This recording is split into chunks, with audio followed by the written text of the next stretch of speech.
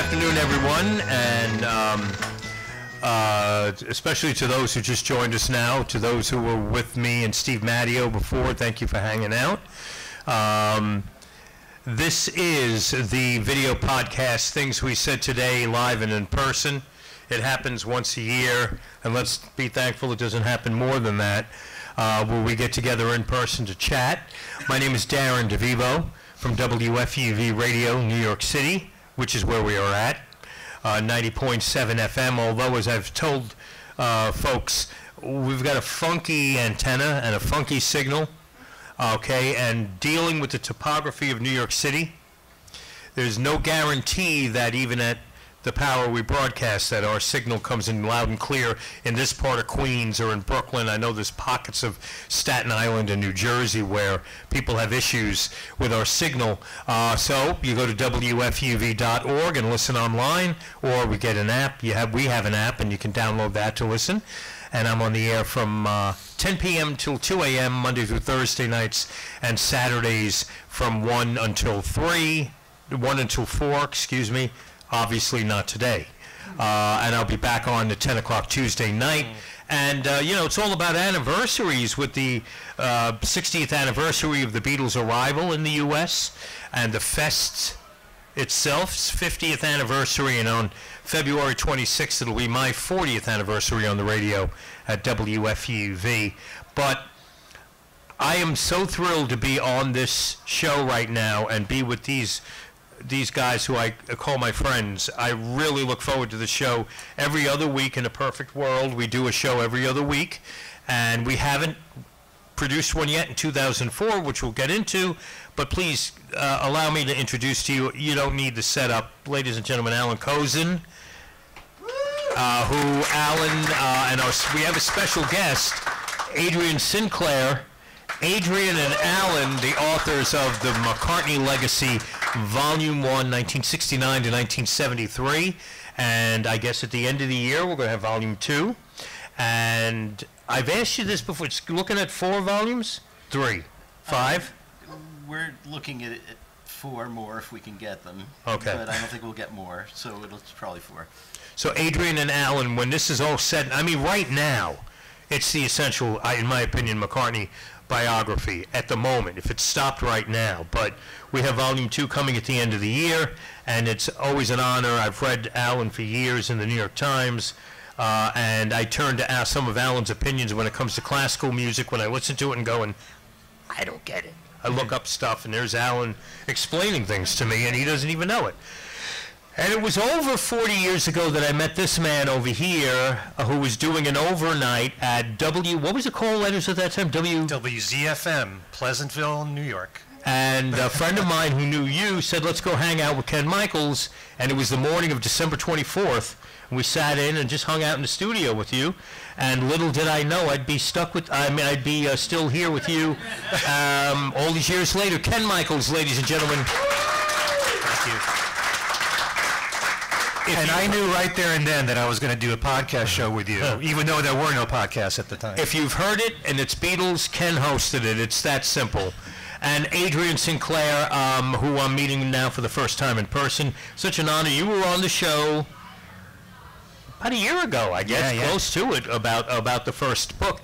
Let's start with you, Adrian. Just tell us a little bit about your background and how you and Allan linked up and this project came together. Sure. So my background is actually in filmmaking. So I've worked as a documentary filmmaker in England for 20 years now, working for most of the major broadcasters. But like everybody who's here at this festival, you know, my passion is the Beatles, and I love McCartney's music. And I work as a freelancer, so that means basically I work between contracts, and I was looking for what you would call a side hustle, something to do to bring in a few extra quid. And I decided I was going to write a book about Paul McCartney's studio sessions because it felt like something that hadn't been covered before. But what ended up happening, and we've told this story many times before, is that really it was down to Denny Sywell. He's the one to blame. We did a great interview with Denny Sywell, and right at the end of the interview, Denny said, oh, by the way, while I was in Wings, my wife used to keep these little diaries. Is that something that would be of interest to you? And of course, you know, as a researcher, your ears prick up, and you're trying to contain the excitement. And then me and Denny spent something like 7 or 8 hours on Skype, and he talked me through the inside story of Wings for 3 years. So I thought this is more than a studio sessions book. And at that point, really, I'd engaged Allan as a co-author because I felt that the project had kind of outgrown something that one person could do. I'm sure that Mark Lewison could probably attest for that. You know, we've been working on this project together, 2 books now, for 10 years. And, you know, collectively, that's 20 years worth of work between 2 people. But yeah, that's Allan and I actually first met through various forums online that I'm sure a lot of you hang out on and share bootlegs and things like that. And we've known each other for probably 20 years. But it's been a great partnership, really. I can honestly say that during the time we've worked on this project together, we've never fallen out once. Is that right, Allan? Yes. Yeah. We'll do it live. But no, I mean, Allan's, my background is really in research and storytelling as a documentary maker. It's all about getting to the truth and then telling that story in the most interesting way. And with our book, obviously, it's quite easy because it's chronological. But Allan's experience and background in as a music critic, it blows my mind to this day. Some of the stuff he's written for this second volume, it just, when I read it, it just takes my breath away. It's just so good. And yeah, his wife actually called it the first time we met. She just said, yeah, I think you guys are a good fit. And yeah, it's just kind of worked out. So anyway, that's the very long-winded story of how this book came about. Could I just ask, you know, when you first started working on this, you must have known what a daunting task this must be, you know, approaching someone who, his solo career is 54 years, and you want to do this in such detail. I mean... We live in denial, Ken. We thought we knew, but we had no idea.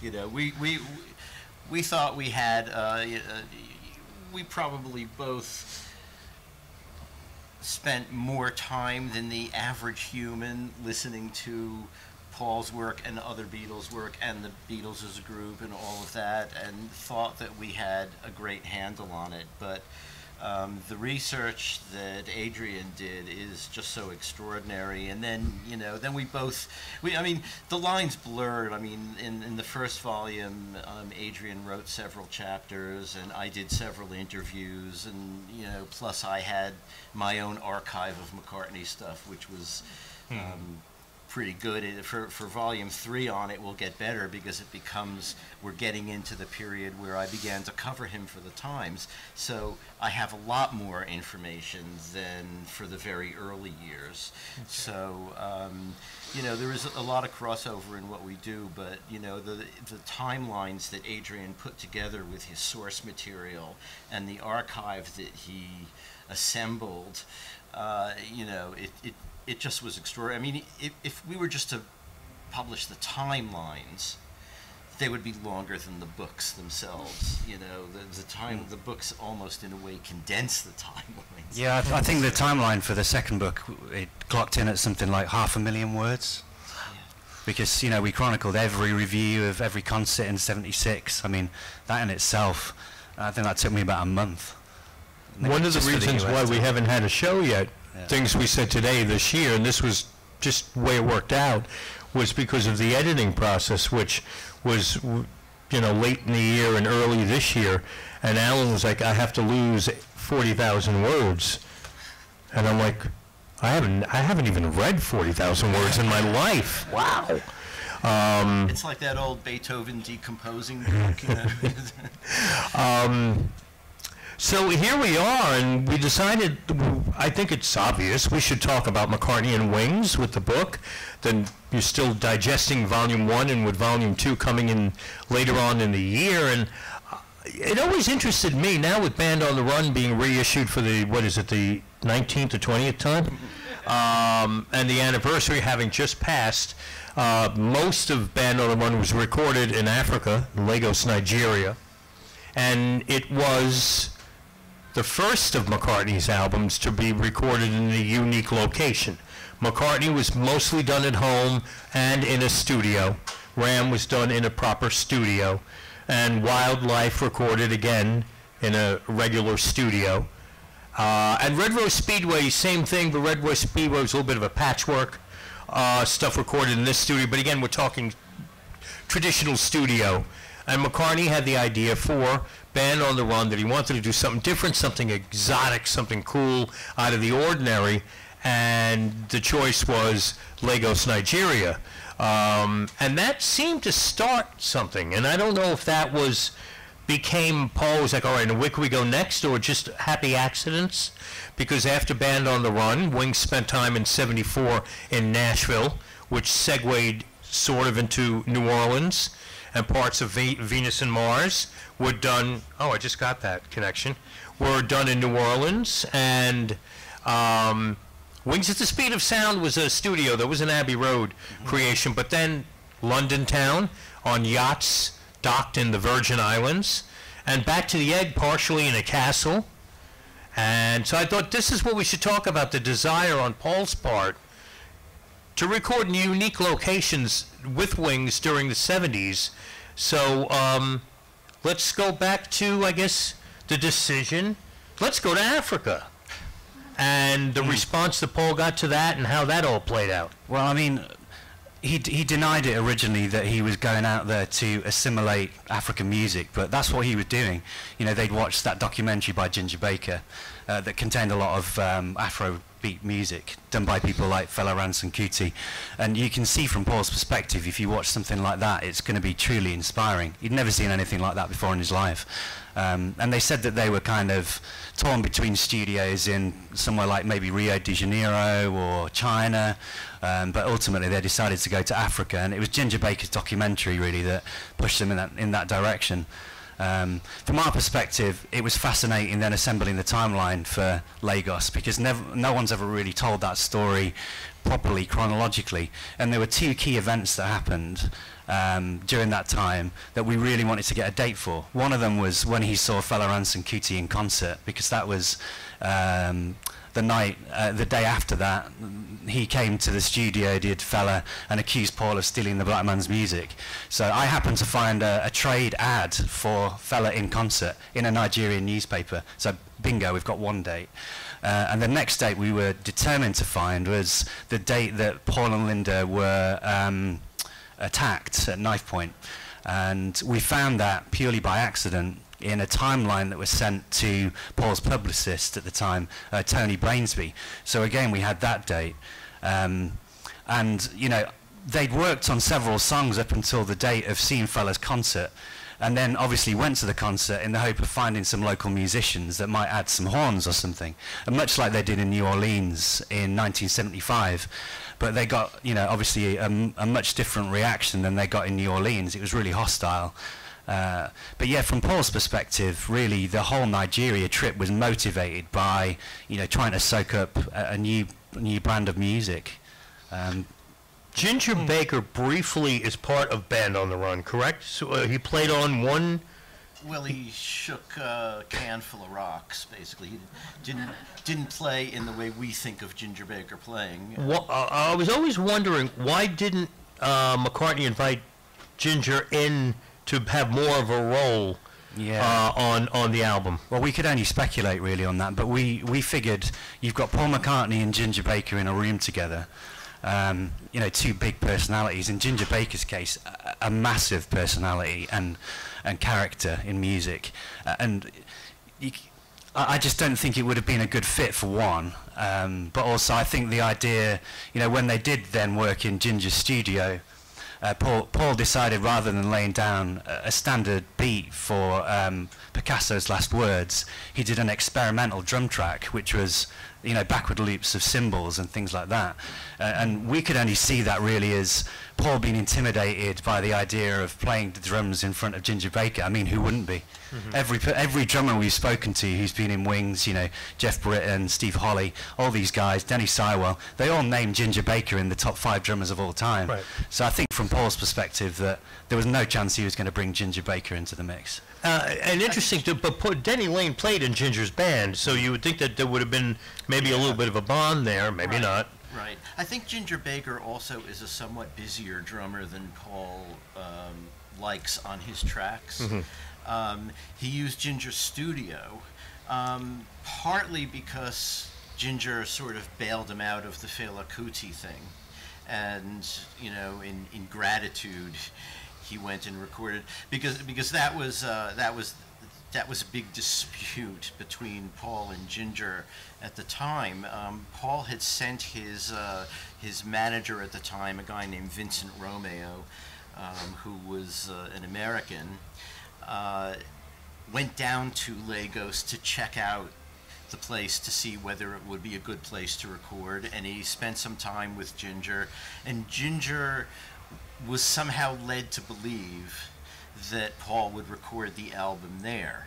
But Paul couldn't necessarily record the album there. I mean, he could have if he wanted to pay for it, but if he recorded in EMI Lagos Studios, it was an internal EMI charge.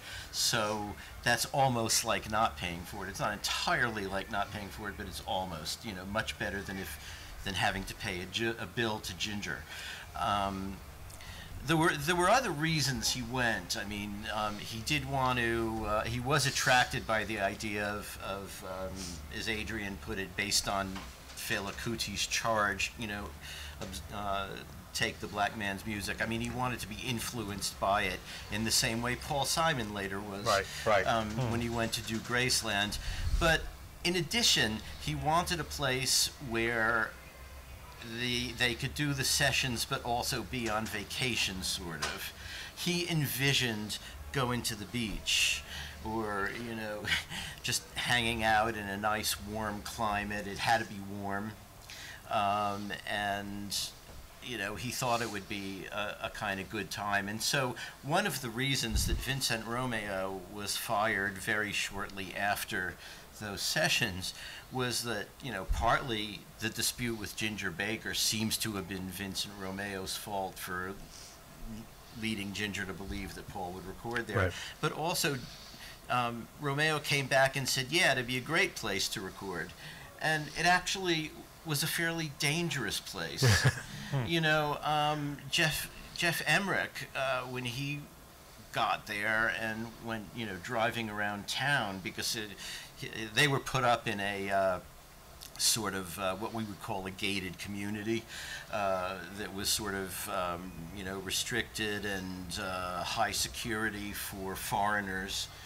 But Jeff really disliked the place, and so he got a hotel in downtown Lagos, and he talked about how you know, he'd be driving downtown Lagos and see someone walking along the street and with, you know, bandages all over him, and he'd say to the cab driver, what is that? And the cab driver would say, well, he's got leprosy. You know, and in our parts of the world, you know, you don't run into people with leprosy that much. Well, my neighborhood used to when I was. No, anyway, that's. I was just going to add there, Darren. The other thing with the Ginger Baker studio, the reason why they didn't use it was, as Allan said, was to do with charge. Off the back of Red Rose Speedway, which took Paul, 11-12 months to record. He got a real ear bashing by EMI for how much money he spent making that record for the return that they got on the record. So Band on the Run, if you look at it, is one of Paul's leanest albums. It was made in a really short space of time between Lagos Studios and then a little bit of mixing, which they did at Kingsway and EMI. So it was a really lean production time, and I can imagine for the return that EMI and Capitol got from Band on the Run, they were pretty happy with the amount that was spent on making it. I want to, Ken, I'm sorry, I just had the thought, if I don't lose my thoughts. Since the Band on the Run underdubbed version just came out for the 50th anniversary, Tony Visconti once again has been rather vocal about the fact that, and this is the legendary Tony Visconti who produced David Bowie and Badfinger in their earliest days and so on and so forth. Moody Blues. Tony was, exactly, the Moody Blues. Tony was the guy responsible for a lot of the, if not all of the orchestration and a lot of the overdubs, and didn't get credit initially. And now he has all of this stripped off, the new edition. So I've seen a few kind of disgruntled posts on Facebook from Tony Visconti about this new edition of Band on the Run. Tony played a big role, did he not, in the finished product? Yeah. Tony was given the task of doing orchestrations for, 6 or 7 songs. And he was given something like 3 days to do it. So he did it on no sleep, and then had to come in and conduct the sessions, and did that. And was a little upset to find that there was no credit for that. And if you look at certainly all of Paul's albums through Volume 2. I mean, I haven't taken the full discography out and looked at it closely for this particular reason, but I don't think there is a single arranger who Paul has credited as an arranger. He'll say thanks and mention the guy's first name or maybe even his whole name, but it will never say what it's for.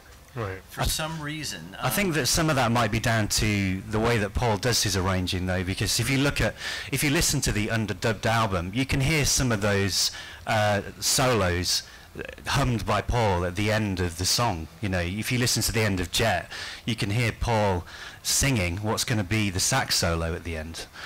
So I think that the way Paul sees arranging is fundamentally different from the way a lot of other people see arranging, including the other Beatles, really, on that list. Also, there's a big degree to which he actually, well, kind of what you're saying, but I'm thinking of there's a scene in Volume 2 where the arranger went to Paul's house on Cavendish Avenue, and Paul said, so this is what I want you to do, and he took out this, huge sort of score, what would be a score if Paul wrote music, but what he did is he wrote the names of all the notes that he wanted played in the arrangement and said, so you take it away and make it better, which partly meant you take it away and transcribe it into actual musical notation, but this is the arrangement, and he was open to some changes that the arranger might do, but so in some cases he may not be crediting the arrangers because he sees them merely as copyists, whose job is to just transcribe his thoughts. But in the case of Tony Visconti's arrangements, our impression was that Tony had a lot more input on a lot of it. He went to Paul's house and they discussed what Paul wanted, and Paul was playing bits on the piano for him. And Tony would come up with ideas, and it was kind of an interesting scene because Tony went with his wife at the time, who was Mary Hopkin, who Paul knew quite well, having produced her first album for Apple. And so Linda was talking to Mary Hopkin on one end of the living room, and Tony and Paul were working on the arrangements on the other end of the living room, and Tony was saying, I have a really good idea for this part. We'll have the strings coming up. And Linda calls over and says, you're not going to block out my synthesizer line. So it's interesting listening to the score on that album, though, because you think that Africa had no influence on Band on the Run, but really there's a lot of horns on that album, and fundamentally that's something that Paul took away from Lagos, and also he took away from some of his earlier musical influences. One of the mad things we did when we were making the first book was we looked at these Polaroids that Linda took during the sessions at Band on the Run, and they had these albums pinned to the studio walls, and we tried to find out what all of these albums were, because they were clearly albums that Paul was really into at the time or influenced by. And one of them was an album by the Glenn Miller Orchestra, and you can hear little hints of Glenn Miller in there as well in the Band on the Run orchestration. So that record is an interesting hybrid of all those different kind of flavors coming together. I just wanted to say about Tony Visconti, I've read that he got to hear just parts of the songs of Band on the Run, not necessarily the complete song. And he was told to orchestrate just a little section here at a time, which made his job far more difficult, not hearing the full song. Yeah, I'm not sure he was allowed to take a tape away, was he? No. So it may have been that they sat down on the night and they blocked out every one of those parts, almost note for note, before Tony left the house. But Tony is, because he's so bitter about what happened and his credit, it's hard to read, you know, too much into some of the things that Tony says. He says, "Oh, I was never given this, I was never given that." We can't say that for a fact that was the case, but yeah, we heard that as well, that he went to the house and Paul was kind of, you know, a bit conservative with what he allowed him to take away. What other examples can you give of the Lagos, the African influence on the album? If you talk about horns, obviously you think about Jet, but how do you know that going into the song he already had that in mind? Oh, we don't know that at all. Yeah. But are there? What I'm saying is, it's interesting when you do listen to that song, and you listen to the horns that Paul chose to add to the song. They are very much influenced by the sounds he was hearing around him at the time, whether it was Glenn Miller or whether it was fellow Ransom Kuti, you know, playing live, which, you know, he said in many interviews was one of the most emotional musical experiences of his life. You know, he said he broke down in tears, whether or not that was just some very strong weed that they were smoking that night, combined with, I don't know, malaria medication or something. I don't know, but yeah, I mean, he had to have taken something away from it. As I said, in every one of these locations they visit, you know, they then went to Nashville in '74, and that's obviously a really clear inspiration. When he wrote Sally G, you know, they were out in Prince's Alley, and he was inspired by the music around him and went away and wrote a country song. And to, you know, with Venus and Mars, it was the same. But it's funny listening to interviews with Paul when he arrived in New Orleans in 1975. He was very clear when they arrived that they weren't there to steal the music from the area, you know, having been told off by fellow Ransom Kuti in 1973. He said, you know, we're definitely not here to be influenced by the New Orleans music scene, you know, and then, you know, a few days later they're in a studio with the entire New Orleans music scene behind them, recording a song together. Before we move into Nashville and New Orleans, very quickly, Paul, when he was mugged, talked about how he had the cassette tapes stolen, were taken from him, that featured the early mixes, the early demos of the songs on Band on the Run, and for years we heard that that was, well, that's the end of that, they were lost. But we talked last year about how it's now kind of appears that somewhere the masters of those early Band on the Run demos were done with Henry McCullough and Denny Seiwell exist somewhere, which we then figured out was probably in a drawer of unused envelopes in Paul's office somewhere. Yeah, they exist somewhere. They aren't listed in any materials that we've seen in Paul's archives, but that doesn't mean that they're not in Paul's archives. I mean, it's sometimes a little slapdash, these listings. But, you know, it just stands to reason. We know from Denny Seiwell that they recorded 4-track masters up in Scotland, and Denny claims that the demos are better than the finished album, but of course he's playing on them, so it's not necessarily... So we know that those 4-track masters existed. It's very unlikely that Paul would be walking around in Lagos with a 4-track master in his bag to get stolen. It had to have been cassette copies. You had mentioned you were going to ask Adrian to see if he could break into McCartney's compound to see if he could locate those master tapes. Did he ever ask you, Adrian? No, I'm kidding. No, we've never had that conversation. Anyway. I'm Paul Muldoon, a poet who, over the past several years, has had the good fortune to record hours of conversations with one of the world's greatest songwriters, Sir Paul McCartney, reflecting on everything from the Beatles to Wings. The result is our new podcast, McCartney, A Life in Lyrics.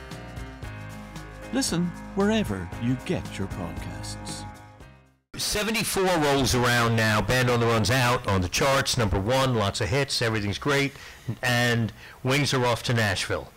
Now, I personally don't know all that much about the how long and the whys and the whos and what came out of there other than Junior's Farm and the country flavored material that Paul Wings came out with. Talk about why Nashville and what was the goal, and then it wasn't, I don't think, directly into New Orleans, but not long after that. Yeah, I mean, Nashville was explicitly, we're coming here to soak up the country, you know, the country music scene.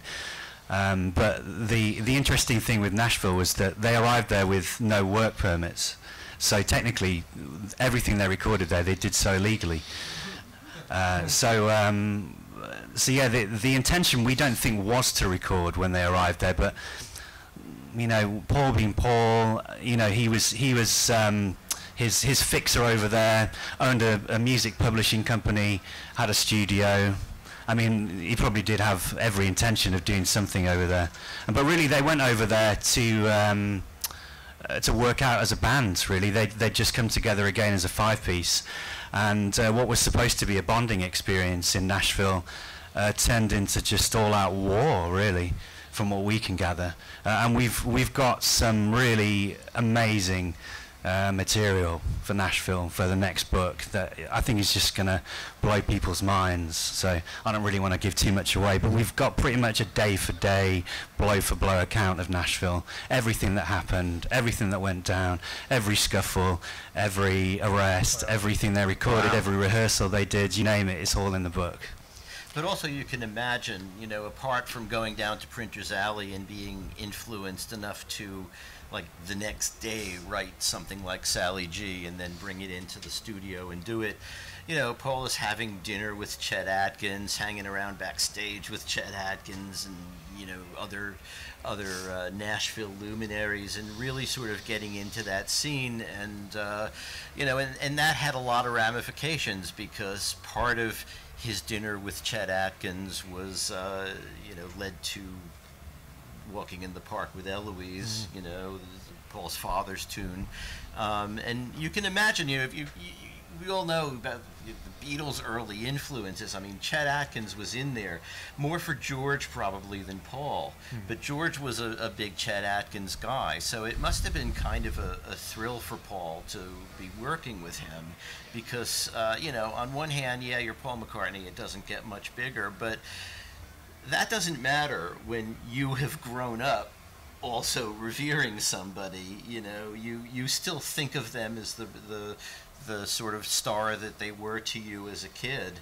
And not to mention, you know, Chet Atkins is was an incredibly accomplished guitarist, and you know, so to be working with him, and you know, Chet Atkins also, I don't know if we should give this away on there or whether it's that well known, but he ended up handing Paul a book on his way out of the house that ended up inspiring a track on Venus and Mars. So, you know, it's just beyond the actual working with Chet Atkins. This is the thing about Paul, and one of the things about him going to all of these unusual places to work. Paul is sort of a huge human sponge in a way. You know, anything that gets sucked into there, whether it's something he read, something he saw, a movie, a book, a comic book, you know, anything is likely to be reprocessed and come out as a song one way or another. You know, it really is incredible to sort of see the connections, and this is one of the things that we've tried to show in both volumes so far. You know, how Paul can take some, you know, mundane thing and somehow turn it into, you know, a song that we all know and love. And the same applies to locations. You know, we're talking about locations they've recorded, but locations where Paul writes his music are just as inspirational. You know, you just got to look at the really obvious examples would be Mull of Kintyre, inspired by his home in Scotland, but really a lot of Ram was inspired by the same location. It's got that kind of bucolic feel, and that was all inspired by Scotland. So, you know, location plays as big a part in Paul's songwriting as it does in his recording.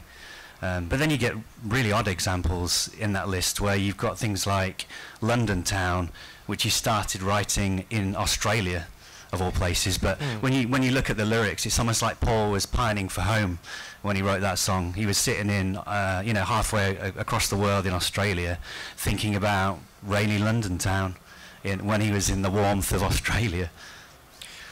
Going back to Nashville, Walking in the Park with Eloise, which I think is a marvelous recording and a great tribute to his dad, also had Floyd Kramer on there, a very famous piano player, and other Nashville musicians, correct? Didn't he? Yeah. I mean, Lloyd Green played on there as well. He was a very famous pedal steel guitarist, and we found there was a little bit of kind of inter-Beatle competition there. Paul used that particular musician because the other well-known steel player in Nashville had worked on albums with George and Ringo, so Paul didn't want to be seen as a copycat.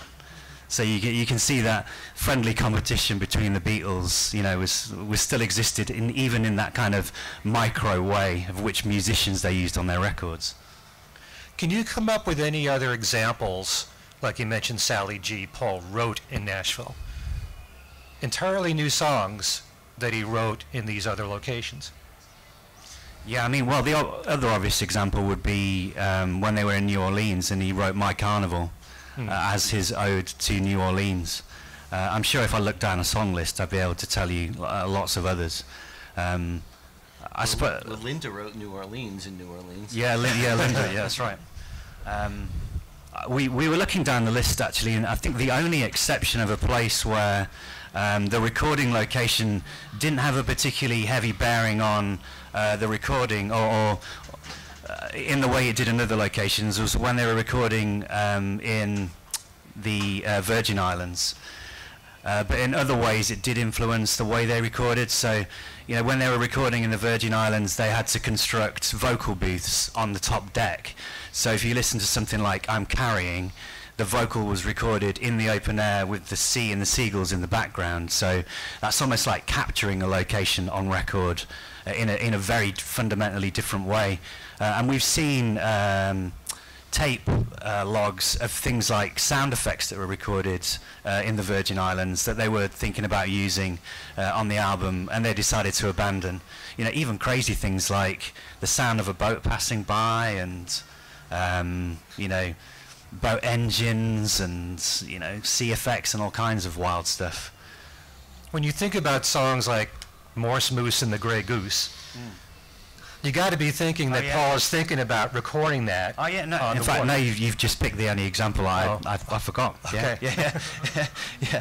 No, that was but that was a song that was born out of a sort of a drunken jam by the sound of it, because by all accounts, Paul was playing something that sounded like Morse code, but not actually trying to make something that sounded like Morse code. So I suppose that's what distinguishes it from being directly influenced. He wasn't trying to make it sound like Morse code, it just happened. Yeah. And then Denny Lane decided he was going to go back and forth and bang his head against the piano or something. I think that was the story. But that did evolve into a sea shanty, so I see what you mean. Yeah, that was kind of, in the end, became the sea shanty of London town. But the sea shanty is not really influenced by the Virgin Islands. It's not got that, it's not got any flavour of the Virgin Islands. It's more a flavour of the sea, I suppose. At the time that they were recording London Town, I was a member of the Wings Fun Club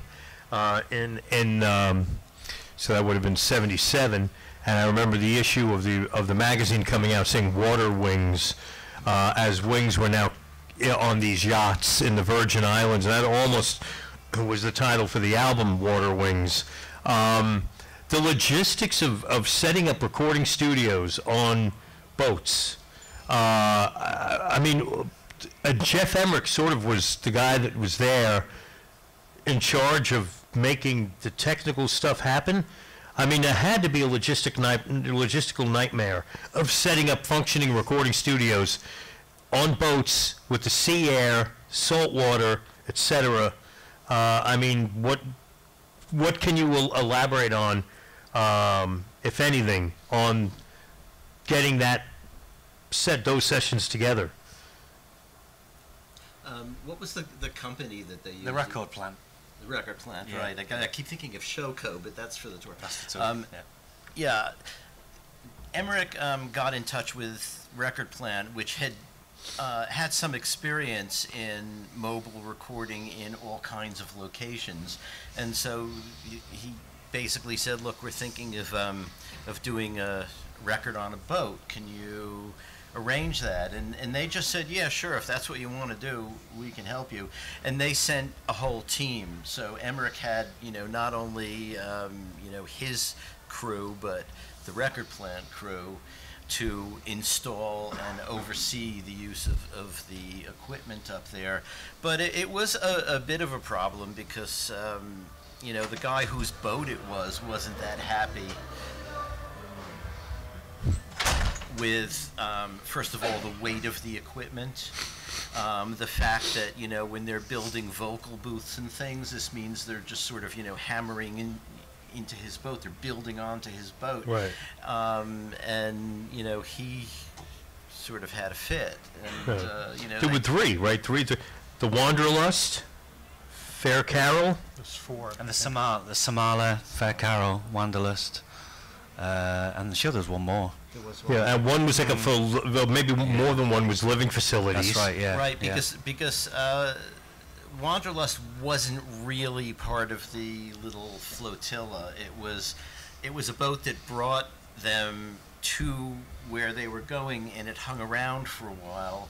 And the owner said, "Yeah, you can come onto this boat if you want to." And so after Paul had a fight with the owner of the Fair Carol, not about the studio installation, but I'll leave that to for you to read when it comes out. He ended up going to the Wanderlust, to sort of calm down. His steam coming out of his ears. He was really upset, and then wrote Wanderlust right there. Wow. But Wanderlust was technically like, what was the third boat called? Well, we can look it up in the book when it. Yeah. Topo? That sounds right. Yeah. Yeah. So. The Oh, wait, no. I actually have it written down. El Toro. Samala. El Toro. Samala, El I said El Toro. Toro, yeah. El Toro. Wanderlust, Wanderlust, Fair Fair Carol. Carol. I forgot I had it Fair typed Carol. up. So El Toro was the. Yeah. So there was some. It sounded like a rather a book in itself. Those sessions. There are cases of sunstroke, if I remember correctly. There was the police getting involved in music being played after hours, right? There was, yes. Yep.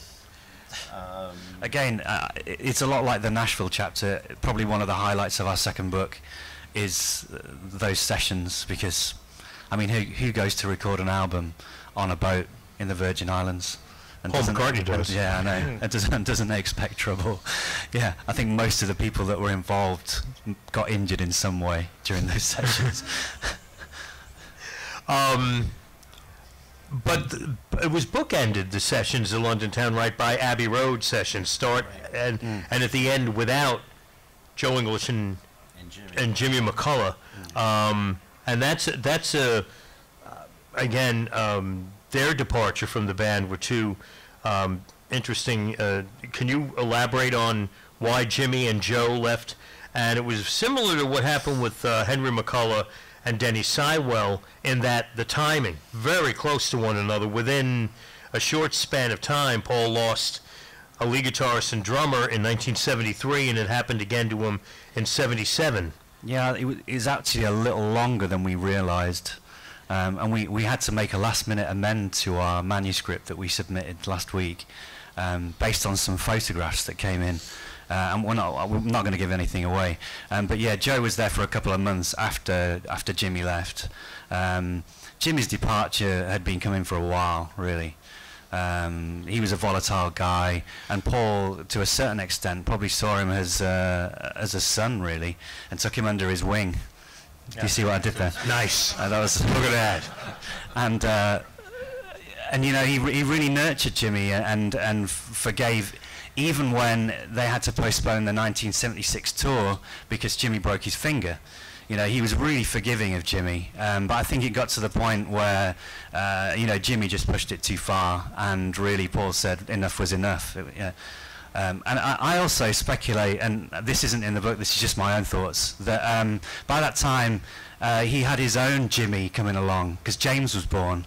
So it's almost like he didn't need a son anymore. So he had a son of his own. Do you know what I mean? I don't know whether that's the case. It's probably just complete nonsense. You only need one Jimmy. Yeah, you only need one Jimmy in your life. But it's strange, you know, that it's almost like he had a son, but then a son was born of his own, so he didn't need one anyway. That's probably nonsense. And in terms of Joe English, Joe was homesick from the moment he moved to London, really, and was really not a very happy guy. I think you'll find a lot of really interesting stuff about Joe in the book that you won't anticipate that you're going to find out. But yeah, he hung around as long as he could. Even through some really nasty stuff going on in his own private life. But eventually he decided, to call it a day during the London Town sessions. I mean, I don't know how many folks here know what happened to Joe English. And in fact, coincidentally enough, I posted on my 2 Facebook pages a video of Joe shot within the past, I guess, 5 years or so. Joe left Wings, went back to the United States. His wife had been in a very serious car accident. He wanted to be back with her, was homesick, and had developed a nasty drug habit and wanted just to get away from it all. And Joe played in 2 bands briefly, Kingfish and Sea Level, and then became born again, met God. Well, maybe he did meet God.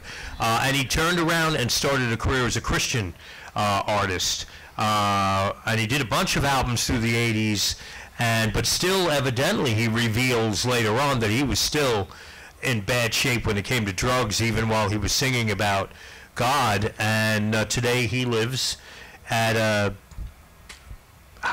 church, the Word of Faith Fellowship, down in North Carolina. I think they are. It was a rather controversial place that, if you remember the program, A Current Affair, years ago there was a scandal on how they mistreated, I think, young children who lived there. And Joe and his wife are part of that now. And the video I put on my Facebook page was an interview about how he essentially hit the mic. That might be a sign, actually. He essentially was playing the devil's music and living the devil's lifestyle. He's renounced that, and now, here I am, and it's very fascinating. I tried to get in touch with him years ago, and got close. I heard him in the background. I recognized his voice, and they were like, they were very protective. I don't want to call it a cult without knowing more about them, but they were a cult, it sounded like. And they were like, Joe, watch go to our website tomorrow. And you know what? The next day, there was a video that Joe recorded telling his story. And I was thinking, if I got any time to talk to him on the phone, maybe Beatle Fan Magazine would be interested in it. But, You guys didn't have any luck getting an interview with him or communicating with him. And so they finished up then the finishing touches on London Town at Abbey Road, right? In London, at home, in London Town. Exactly, yeah. Can I ask one thing that has nothing to do with location with London Town? If you go back to Wings at the Speed of Sound, very unique album because every single member of Wings gets a lead vocal. And you got Jimmy contributing White Old Junko, just like he did Medicine Jar.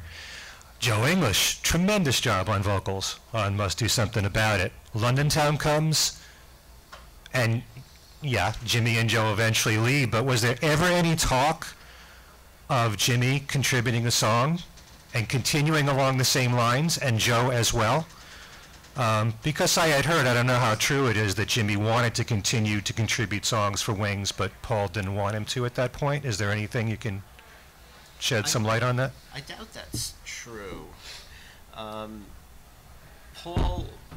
all through Back to the Egg, encouraged others to contribute songs if they had something. Yeah, and there were even a couple of songs recorded during the London Town sessions of Denny's that have never seen the light of day, that we found the recording entries for.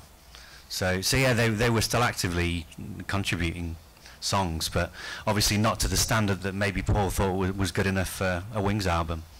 In practical terms, apart from, he had 2 reasons to encourage the others. One is because he was still encouraging this idea of Wings as a band, and in a band you don't have just one guy doing all the stuff. You know? Right. But also, you know, he was thinking in terms of maybe less with London Town because Linda was pregnant during those sessions and he knew that there wasn't going to be any touring coming up. But even through Back to the Egg, I mean, the part of the idea is, you know, if we have some songs by others, I don't have to do all of the singing for 2 hours on stage. You know, I can have a little break here and there. So, so I doubt there would have been a time when he would have not encouraged the others to contribute songs as well. But he was very exacting in his standards of what he would accept as another song. And you know, and it's very, who knows if Jimmy came in with yet another song about, you know, drug overdosing, and Paul might have said, you know, we've had two. Let's, if you can write about something else, maybe. It's also not something that EMI or Capitol encouraged, really. Right, you know, Paul was the star. They wanted that's the reason why Red Rose Speedway was cut down to a single LP. It was because they thought, well, why are we hearing from all these other guys? They're not Paul. You know, Paul was the star. His face goes on the front cover, and they reverted to that. You know, in some of these albums, you see Paul's face appearing on the album again, where it didn't on Venus and Mars. You know, but by the time you get to something like London Town, his face is back on the cover again. Yeah, so a lot of those decisions, Paul will probably say that there was no political influence, but there certainly was political influence. You know. In one of the interviews I did with Denny Lane, he said Paul was always encouraging him to write. And the proof is there on London Town. Yeah. Because there's 5 songs that he co-wrote with Paul. Yeah, that was the most productive summer the two of them had together, was for London Town, where they did co-write, but they didn't do any other periods really like that again. It was just that one burst of creativity between the two of them. When quite clearly they'd come off the back of the tour and they, as a unit, were really harmonious, and that's probably the reason why they ended up working together so much around that time. But Denny, by his own admission, has said in many interviews that he didn't have the same motivation as Paul had to write music. So that was another reason why probably he wasn't as prolific as Paul. He also wrote one in Nashville that didn't get put on a Wings release, Send Me the Heart. Right. Again, country influenced, and you know, not a bad track really, but Wings didn't use it. I mean, one of my all-time favorite Wings songs is "I Would Only Smile," which is a Denny Lane song that was now unreleased until Denny put it out. Right, it's on Denny's album Japanese Tears. Yeah. But it was on Red Rose Speedway, the box set. Well, the box set. And I think it was on the double album version, or at least one of the double album versions. Yeah, it was. Yeah, that was when he was trying to, again, show that Wings is a band, and the rest of Wings was really pretty upset when that was cut down to a single album, because they endorsed this idea of showing themselves as a band. So. Yeah, I think the Back to the Egg cut that you were talking about that Denny wrote, you're talking about "We for Love"?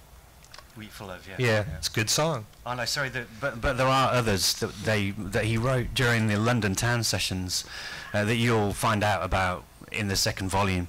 And they were songs that Denny wrote independently from Paul. They recorded demos of them in the studio, and they've never seen the light of day. So maybe one day when we get those London Town and Back to the Egg reissues, are you listening, NPR? Still waiting. And so enter Lawrence Juber and Steve Holley, 1978. And what was kind of cool, and I wonder if I noticed this at the time, but if you watch the video for With a Little Luck, Steve Holley appears in there, so the new drummer's in place already that early in the game. And Lawrence is in I've Had Enough? Is he? No. No? No. He's in I Had Enough. Yeah, he's in it.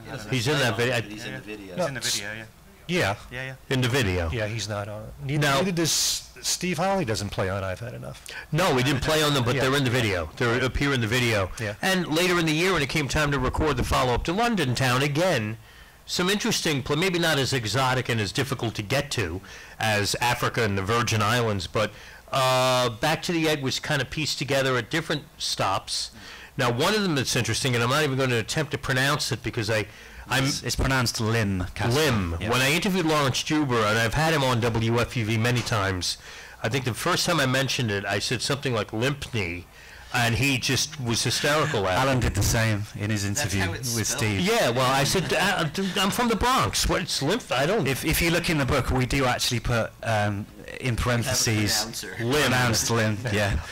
And that castle's actually like a, is it like a hotel or something like that now, maybe? It's been developed a bit, but it's a well-known... Talk to him about why there, why a castle, and how the logistics of setting up studio in that environment. Well, I mean, the castle choice was fundamentally so different from any other choice he'd made in terms of location, in that he chose Lim Castle because it was close to where the family were living. Because in the summer of 1978, they moved from London down to Sussex to their two-bed cottage, Waterfall Cottage. So the decision to record in a castle wasn't because isn't it going to be fun recording in a castle? It was because they needed somewhere to record, you know, a five-piece band that was close to where Paul and Linda were living with their family at the time.